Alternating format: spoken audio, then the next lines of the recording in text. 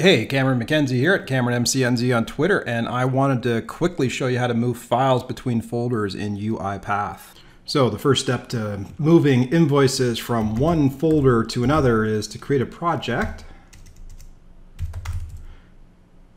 And I'll call it Move Invoices. And as the project is being created, I'm going to show you here. I've got these three invoices, 1, 2, 3, and they're currently in the Invoices folder. But I actually want to put them into the Move Invoices folder of the UiPath project that I just created. So I'm going to find that Move Invoices folder. And this way, when I upload everything to GitHub, all of the files will be there as well. And I'm going to create a folder here.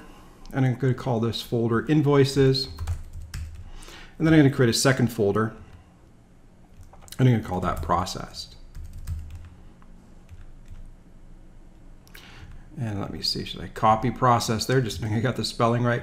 Okay, so that's the start there. As I said, I've got two folders here inside the project, one called Invoices and one called Processed. And inside that Invoices folder, I want to make sure that I've got all of those different invoices. So I'll copy those here.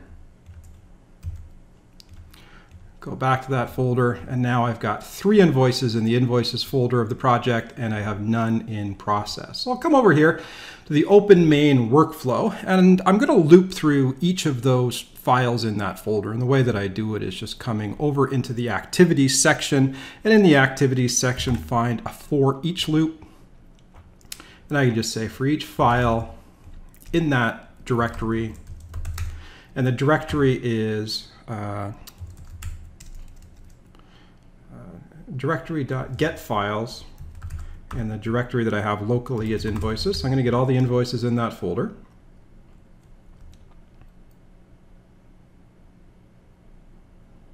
Oh, it's get files. Got to spell it correctly. There we go. Directory.getFiles, invoices. So that's going to get me every file in the directory. And then what I'm going to do is I'm just going to do a move. And I'm going to move each of the files. And what you do here is you specify the name of the file, and that's done just with the toString method here, right? Because this is going to loop through each of the files. You could hard code the name of the file here if you're just programming one, but each file in that folder will go through this loop one time, and file contains its name. File.toString just pushes it out. And then all you have to do is specify the destination folder, and the destination folder is Processed. Okay. You got the option to overwrite if the file already exists. Roll your own if that's what you want to do. I'm not going to overwrite that, but I've only got 3 files in here.